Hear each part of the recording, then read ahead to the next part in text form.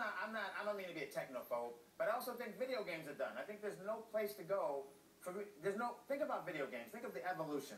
First video game ever was called Pong. It was a knob, just a ball going across the screen. Just boop, boop. Hours of enjoyment for the people who were around. And when people saw Pong, their minds were blown.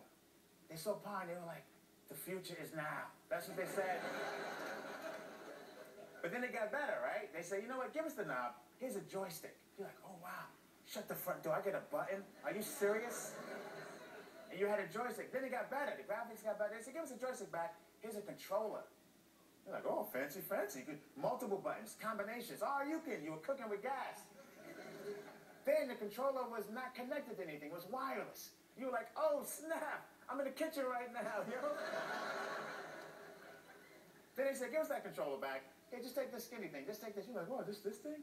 This is crazy. You were bowling with your mom. Pick up the spare, Mom. Then they said, give us that thing back. Give us that thing back.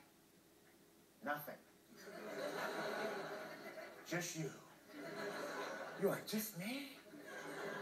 You're in front of your TV playing football. Do you see the problem with that? You could always play football. Is the thing you have to understand.